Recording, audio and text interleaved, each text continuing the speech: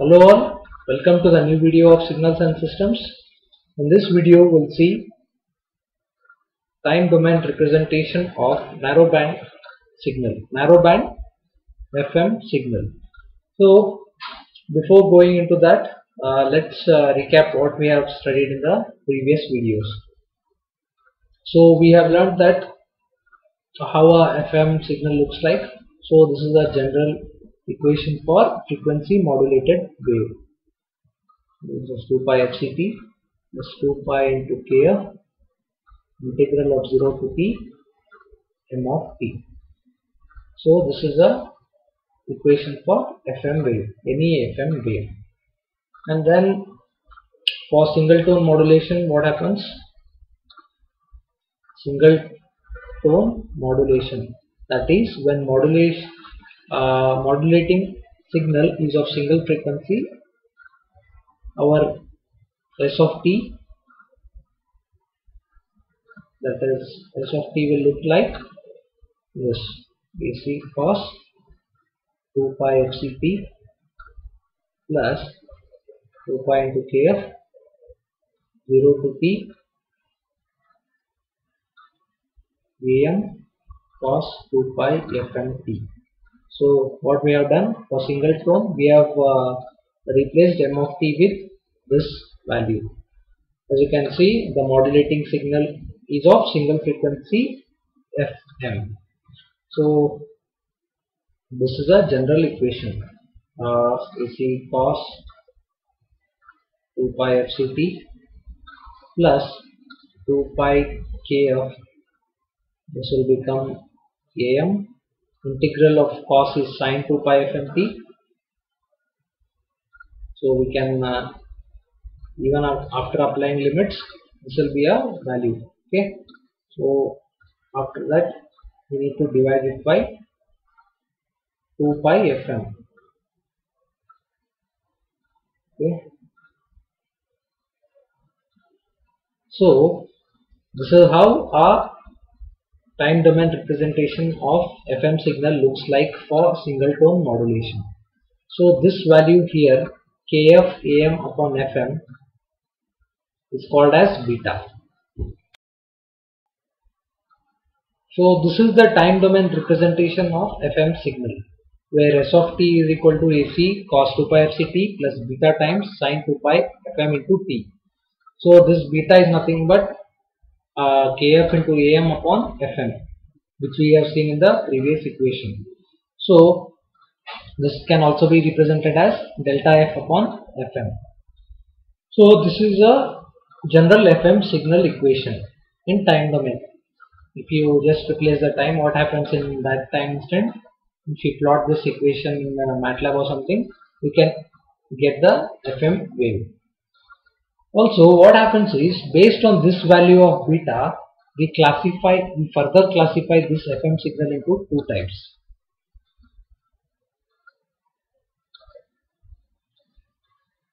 So those two types are, one is narrow band FM signal, another is wide band frequency modulated signal. So this classification is based on the value of beta. If beta is small, that is compared to 1 radian, then it is called as narrowband FM signal, and if beta is large compared to 1 radian, then it is called as wideband FM signal.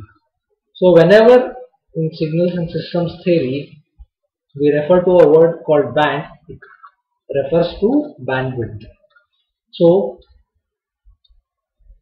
in our case, the narrowband FM has narrow bandwidth, okay, while wideband FM has large bandwidth.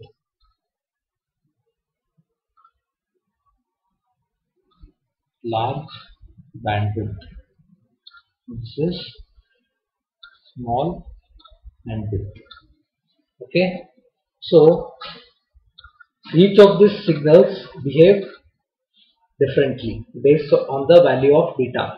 that is in frequency domain, you get to know that both the signals are quite different in nature. So narrowband FM is, it looks almost close to AM. It also has same bandwidth as amplitude modulated signal. So in this video, I will only concentrate on narrowband FM signal. So first we'll derive the time domain representation of the signal. Then we can analyze how it looks like. So in coming to wideband FM, we'll discuss this in the next coming videos. So in this video, our objective is to find the time domain representation of FM narrowband FM signal. So this will be a basis. Okay, this will be a basis for today's video. So let's see how to do that, and we need to apply some trigonometric identities, and then we can arrive at the final value of narrowband FM signal representation in time domain. So we have a time domain representation of FM signal, that is AC cos 2 pi fct plus beta sin 2 pi fmt. So let's use the identity cos A plus B. Cos A plus B, which is cos A into cos B minus sin A into sin B.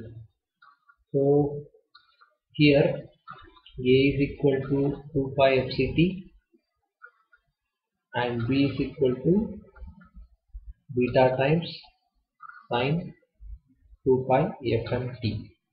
So this S of t becomes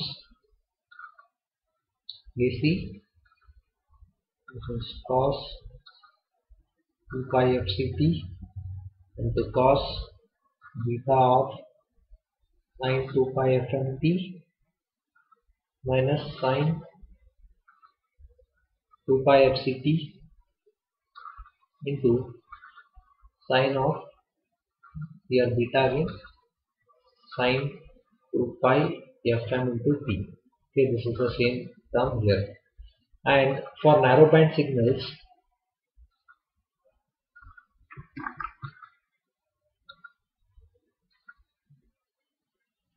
we have beta much lesser than 1. So at that time this cos value becomes,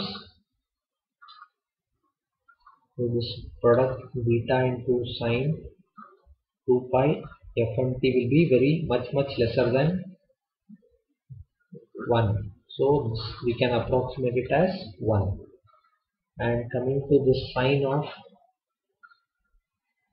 beta times sin 2 pi fmt, this we can approximate as beta times sin 2 pi fm into t. So what we'll do in this equation, we'll replace this cos of beta times sin 2 pi fmt with 1, and this sin of beta times sin 2 pi fmt with beta into sin 2 pi fm into t. So we will rewrite that S of t equation. So we will write here only. So S of t becomes AC cos 2 pi fct minus beta into AC. Okay, this AC will go here, beta AC, and then product of sin 2 pi fct into sin 2 pi fm into t. So this is the equation.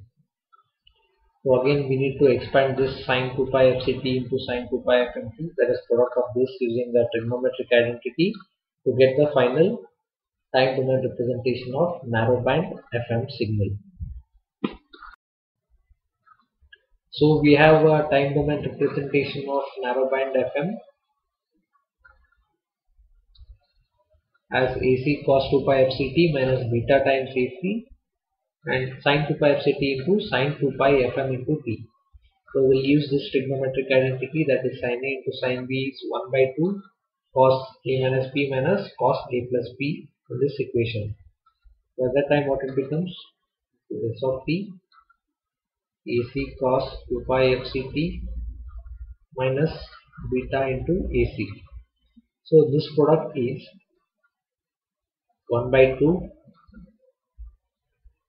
Okay, we can take minus here, that is first we can take this term.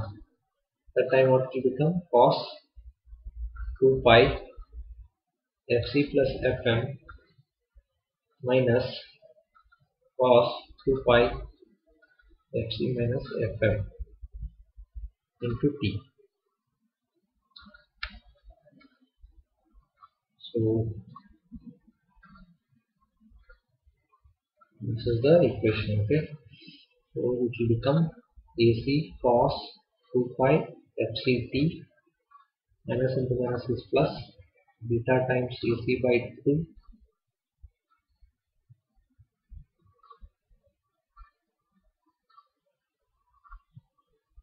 cos 2 pi Fc plus Fm into t minus beta AC by 2 cos 2 pi Fc minus Fm into t. So this is the equation for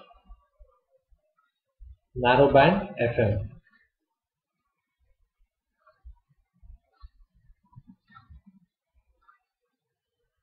So this is the final equation. It is very similar to amplitude modulation except for this sign change.